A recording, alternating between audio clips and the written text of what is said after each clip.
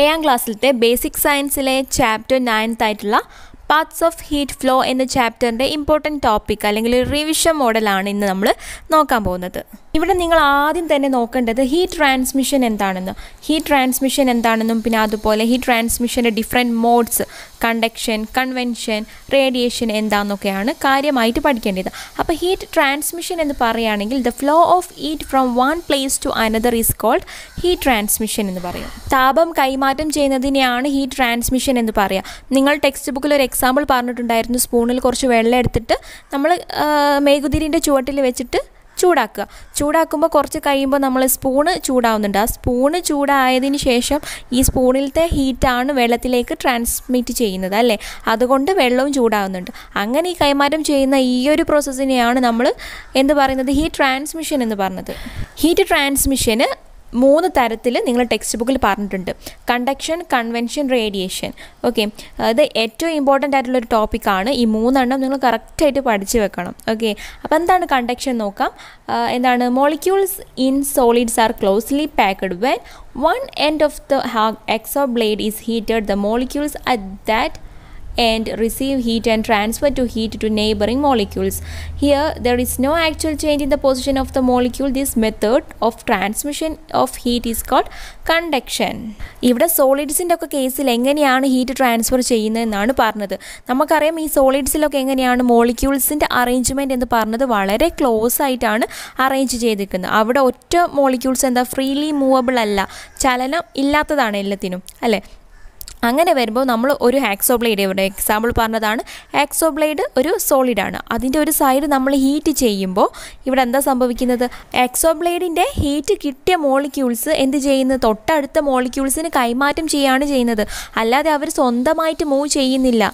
Okay, അപ്പോൾ തൊട്ടടുത്ത മോളിക്യൂൾസിന് കൈമാറ്റം ചെയ്ത് അങ്ങനെ ഹീറ്റ് ട്രാൻസ്ഫർ ചെയ്യുകയാണ് ഈ സോളിഡ്സിൻ്റെ കേസിൽ നടക്കുന്നത്. അപ്പോൾ ഇതിനെയാണ് കണ്ടക്ഷൻ എന്ന് പറയാം.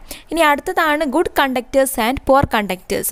ഈ ഗുഡ് കണ്ടക്ടേഴ്സ് എന്ന് പറയുകയാണെങ്കിൽ ഹീറ്റ് നന്നായിട്ട് കടത്തി വിടുന്ന സബ്സ്റ്റൻസ് ആണെങ്കിൽ, വസ്തുക്കളൊക്കെ ആണെങ്കിൽ അതിന് നമ്മൾ ഗുഡ് കണ്ടക്ടേഴ്സ് എന്ന് പറയും. The substance that conduct heat very well R termed as good conductors. അപ്പോൾ പിന്നെ പുവർ കണ്ടക്ടേഴ്സ് പറഞ്ഞാൽ എന്തായിരിക്കും, the substance that do not conduct heat is called poor conductors എന്ന് പറയും. അതായത് ഹീറ്റിനെ നന്നായിട്ട് കടത്തി വിടാത്ത വസ്തുക്കളെയാണ് നമ്മൾ എന്ത് പറയുന്നത്, പുവർ കണ്ടക്ടേഴ്സ് എന്ന് പറയുന്നത്. ഇതിന് കുറച്ച് എക്സാമ്പിൾ പറയാൻ പറയും. ഇവിടെ ഗുഡ് കണ്ടക്ടേഴ്സിന് എക്സാമ്പിൾ നമുക്ക് പറയാം. എന്തൊക്കെ, സ്റ്റീല്, അലൂമിനിയം, അയേൺ ഒക്കെ തന്നെ എന്താണ് എക്സാമ്പിളായിട്ട് നമുക്ക് പറയാം. പിന്നെ പുവർ കണ്ടക്ടേഴ്സിന് എക്സാമ്പിൾ പറയാൻ പറഞ്ഞാൽ paper, plastic, would, back light, അതൊക്കെ എന്താണ് ഈ പുവർ കണ്ടക്ടേഴ്സിന് എക്സാമ്പിളാണ്. ഇവിടെ അടുത്തൊരു ക്വസ്റ്റ്യൻ ചോദിക്കാൻ ചാൻസ് ഉള്ളതാണ്. The handle of the pressure cooker and non stick vessel are made of substance like back light. Explain എന്ന് ചോദിക്കാം. അതായത് കുക്കറിൻ്റെയും അതുപോലെ ഫ്രൈ പാൻ്റെയും ഒക്കെ ഹാൻഡിൽ എന്ന് പറയുന്നത് ബാക്ക് ലൈറ്റ് കൊണ്ട് നിർമ്മിച്ചതാണ്. അത് എന്തുകൊണ്ടാണ് ബാക്ക് ലൈറ്റ് കൊണ്ട് നിർമ്മിക്കുന്നത് എന്നാണ് ചോദ്യം. എന്താണ് ബാക്ക് ലൈറ്റ് എന്ന് പറഞ്ഞാൽ പുവർ കണ്ടക്ടർ ഓഫ് ഹീറ്റ് ആണ്. അതുകൊണ്ട് തന്നെ കുക്ക് ചെയ്യുമ്പോൾ ഒക്കെ നമ്മളെ കൈക്കൊന്ന് പൊള്ളലേൽക്കാതിരിക്കാൻ വേണ്ടിയിട്ടാണ് ബാക്ക് ലൈറ്റ് യൂസ് ചെയ്യുന്നത്. ഓക്കെ, ഹീറ്റ് കണ്ടക്ട് ചെയ്യില്ല, മനസ്സിലായല്ലോ. അപ്പോൾ അതിൻ്റെ ആൻസർ ആയിട്ട് പറയാം, back light is the poor conductor of heat. So the heat from the pressure cooker does not reach to the hand through conduction. ഇനി രണ്ടാമത്തെ മോഡ് ഓഫ് ഹീറ്റ് ട്രാൻസ്മിഷൻ ആണ് convention എന്ന് പറയുന്നത്. എന്താണ് convention? The convention is the process by which heat transfer take place by the actual movement of molecules. നമ്മൾ കണ്ടക്ഷൻ്റെ case പറഞ്ഞു, മോളിക്യൂൾസിന് അവിടെ എന്തല്ല മൂവ്മെൻറ്റ് ഇല്ല എന്ന് പറഞ്ഞു. പക്ഷേങ്കിൽ ഈ കൺവെക്ഷൻ്റെ കേസിൽ എന്താണ് ഈ ആക്ച്വൽ മൂവ്മെൻറ്റ്, ഇവിടെ മോളിക്യൂൾസിന് മൂവ്മെൻറ്റ് നടക്കുന്നുണ്ട്. എങ്ങനെയാണ് ഇവിടെ മോളിക്യൂൾസിനൊക്കെ മൂവ്മെൻറ്റ് നടക്കുന്നത് എന്നുള്ളത് നമ്മൾ എന്താണ് കഴിഞ്ഞ ക്ലാസ്സിൽ എക്സ്പെരിമെൻറ്റ് വെച്ച് എക്സ്പ്ലെയിൻ ചെയ്തതാണ്. എങ്ങനെയാണ് പൊട്ടാസ്യം പെർമാഗ്നേറ്റ് ഇവിടെ ഹീറ്റ് ചെയ്യുന്നതിനനുസരിച്ച് ഹീറ്റ് കിട്ടിയ മോളിക്യൂൾസ്, പൊട്ടാസ്യം പെർമാഗ്നേറ്റിൻ്റെ ഹീറ്റ് കിട്ടിയ മോളിക്യൂൾസ് മേൽപോട്ടേക്ക് പോകുന്നുണ്ട്. പിന്നെന്താണ് വശങ്ങളിലുള്ള ഹീറ്റ് കിട്ടാത്ത, അതായത് കോൾഡ് ആയിട്ടുള്ള മോളിക്യൂൾസ് ആ താഴോട്ട് ഹീറ്റുള്ള ആ ഒരു പൊസിഷനിലേക്ക് വരുന്നു. വീണ്ടും അവിടെ ആ മോളിക്യൂൾസിന് ഹീറ്റ് കിട്ടുന്നു, മേൽപോട്ടേക്ക് പോകുന്നു. ഈ ഒരു പ്രോസസ്സ് ഇങ്ങനെ നടന്നുകൊണ്ടിരിക്കുകയാണ് ചെയ്യുക. ഇവിടെ നമ്മൾ പറയുന്നത് ലിക്വിഡിൻ്റെ അകത്തുള്ള കാര്യമാണ്. ഓക്കെ, ദ്രാവകത്തിൻ്റെ ഉള്ളിലുള്ള കാര്യമാണ് നമ്മൾ ഇവിടെ പറഞ്ഞത്. എന്താണ് മോളിക്യൂൾസിന് അവിടെ എന്താണ് മൂവ്മെൻ്റ് ഉണ്ട്. അതുകൊണ്ട് ഈ ഒരു കൺവെൻഷൻ ആണ് അവിടെ നടക്കുന്നത്. അപ്പോൾ നമുക്ക് തോന്നും ഗ്യാസിൻ്റെ കേസ് എങ്ങനെയാണെന്ന്. ഗ്യാസിൻ്റെ കേസിലും ഇതേപോലെ തന്നെയാണ്, കൺവെൻഷൻ തന്നെ അവിടെ നടക്കുന്നുണ്ട്. അതെങ്ങനെയാണെന്ന് നോക്കാം. ഇവിടെ എന്താണ് ഒരു ചന്ദനത്തിരിൻ്റെ ഇൻസ്റ്റൻറ്റ് സ്റ്റിക്കിൻ്റെ ഒരു എക്സ്പെരിമെൻ്റ് ആണ് ഇവിടെ കൊടുത്തത്.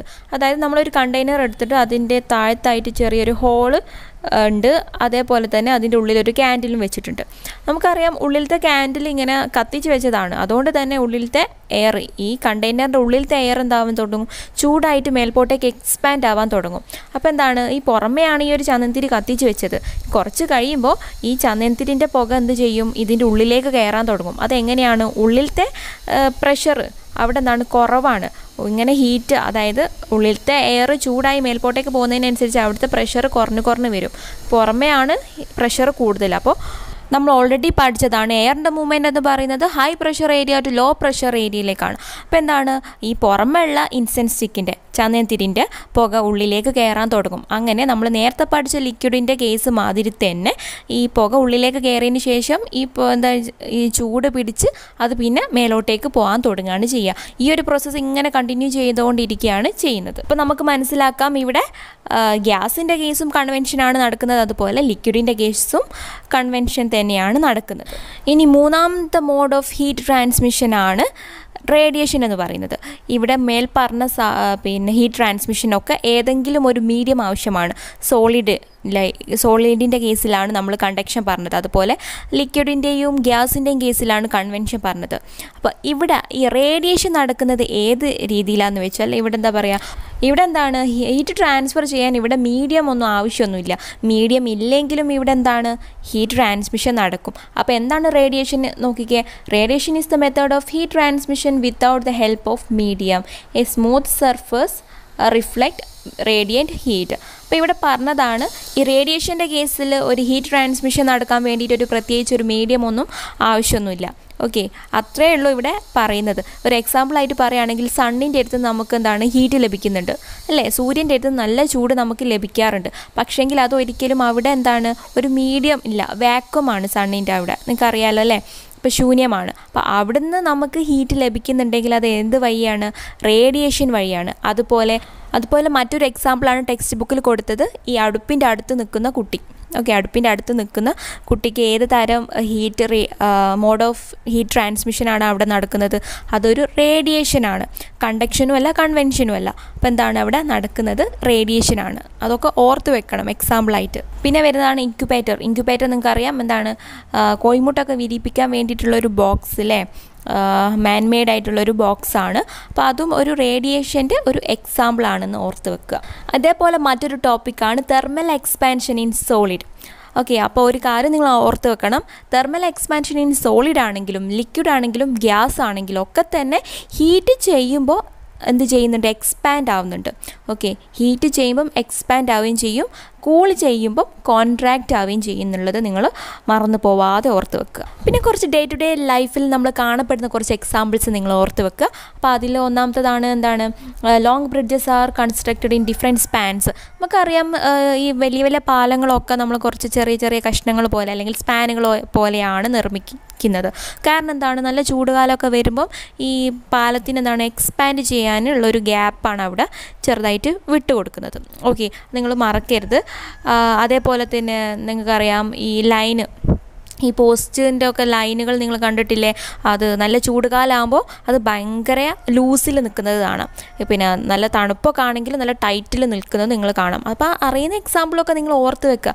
പിന്നെ അതേപോലെ ഹെയർ ഹോൾസ്, നമ്മളെ വീട്ടിലൊക്കെ ഹെയർ ഹോൾസ് നിങ്ങൾ കണ്ടിട്ടില്ലേ, അതെന്തിനാണ്, റൂമിൻ്റെ ഉള്ളിലുള്ള എയർ ചൂടായിട്ട് എക്സ്പാൻഡ് ചെയ്യാൻ തുടങ്ങും, മേലോട്ടേക്ക് എക്സ്പാൻഡ് ചെയ്യാൻ തുടങ്ങും. അപ്പോൾ ഉള്ളിലത്തെ എയർ പുറത്തേക്ക് പോകാനുള്ളൊരു ഇതാണ്, ഒരു ഹോളായിട്ടാണ് ആ എയർ ഹോൾസ് വെച്ചിരിക്കുന്നത്.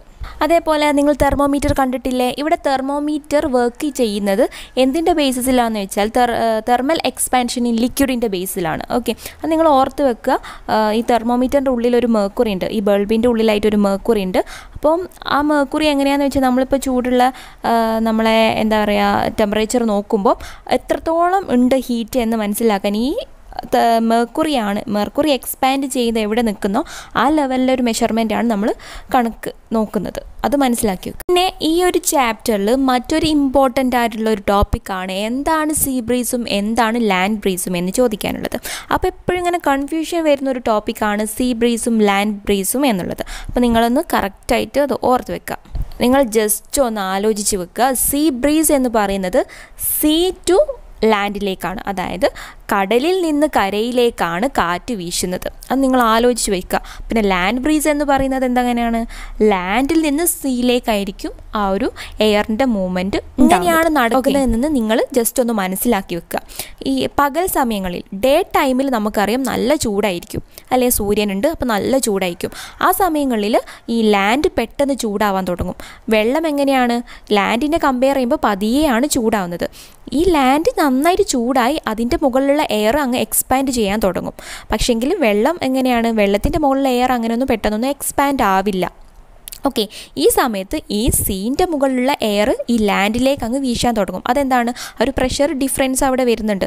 ഈ കരൻ്റെ മുകളിലുള്ള എയർ അങ്ങ് എക്സ്പാൻഡ് ആയി പോകുമ്പോൾ അവിടുത്തെ ലോ പ്രഷറായിരിക്കും, ഈ വെള്ളത്തിൻ്റെ മുകളിലുള്ള എന്താണ്, ഹൈ പ്രഷറായിരിക്കും. ഹൈ പ്രഷറിന് ലോ പ്രഷറിലേക്കായിരിക്കും എന്തുണ്ടാവുക, എയറിൻ്റെ മൂവ്മെൻറ്റ് ഉണ്ടാവുക. അത് എന്ത് സംഭവിക്കുക, അപ്പോൾ ഈ സീയിൽ നിന്ന് കരയിലേക്ക്, സീയിൽ നിന്ന് ലാൻഡിലേക്ക് ഈ ഒരു എയർ മൂവ് ചെയ്യാൻ തുടങ്ങും. അങ്ങനെയാണ് എന്ത് പറയുന്നത്, സീ ബ്രീസ് എന്ന് പറയുന്നത്. ഇതിൻ്റെ നേരെ റിവേഴ്സ്ഡാണ് എന്ത്, ലാൻഡ് ബ്രീസ്. രാത്രിയാവുമ്പോൾ ഈ ലാൻഡ് എന്ത് ചെയ്യും, പെട്ടെന്ന് അങ്ങ് തണുക്കാൻ തുടങ്ങും. ഓക്കെ, നിങ്ങളൊരു കാര്യം ആലോചിച്ച് വെക്കുക, പെട്ടെന്ന് ചൂടാവുന്നതും പെട്ടെന്ന് തണുക്കുന്നതും ലാൻഡാണ്. പതിയെ ചൂടാവുന്നതും പതിയെ തണുക്കുന്നതും എന്താണ്, ഈ വെള്ളവുമാണ്, വാട്ടറുമാണ്. അപ്പോൾ എന്ത് സംഭവിക്കും ഇവിടെ, അങ്ങനെ നമ്മുടെ ലാൻഡ് അങ്ങനെ പെട്ടെന്ന് തണുക്കാൻ തുടങ്ങി. പക്ഷെങ്കിൽ സീ എന്താണ്, പെട്ടെന്നൊന്നും തണുക്കുന്നില്ല. അപ്പോൾ ഇവിടെ എന്താ സംഭവിക്കും, നേരെ റിവേഴ്സ്ഡ് ആയിട്ട് ഈ സീൻ്റെ മുകളിലുള്ള എയർ അങ്ങ് എക്സ്പാൻഡ് ആവാൻ തുടങ്ങും. അങ്ങനെ ഈ ലാൻഡിൽ നിന്ന് ഈ സീയിലേക്കായിരിക്കും എയറിൻ്റെ മൂവ്മെൻറ്റ് നടക്കുക. ഇതിനെയാണ് ലാൻഡ് ബ്രീസ് എന്ന് പറയാം. അപ്പോൾ മനസ്സിലായി എന്ന് വിചാരിക്കുന്നു. ഞാൻ ഇതിൻ്റെ ഡീറ്റെയിൽ എക്സ്പ്ലനേഷൻ എൻ്റെ ആദ്യത്തെ വീഡിയോയിൽ കൊടുത്തിട്ടുണ്ട്. ഇവിടെ അടുത്ത ടോപ്പിക്കാണ് ഡയറക്ഷൻ ഓഫ് വിൻഡ്. ഇവിടെ എന്താ പറയുന്നതെന്ന് വെച്ചാൽ, ഈ സണ്ണ് വെർട്ടിക്കലായിട്ട് ഫോൾ ചെയ്യുന്നത് ഇക്വേറ്റർ റീജിയനാണ്, അതായത് ഈ ഒരു സെൻറ്റർ പോർഷനിൽ, അത് സെൻറ്റർ പാർട്ടിൽ. ഓക്കെ, അപ്പോൾ ഇവിടുന്ന് എന്താ സംഭവിക്കും, ഇവിടെ ഒരു ഡയറക്റ്റായിട്ട് ഫോൾ ചെയ്യുന്നത് കൊണ്ട് തന്നെ ഇവിടുത്തെ എയർ അങ്ങ് എക്സ്പാൻഡ് ചെയ്യാൻ തുടങ്ങും.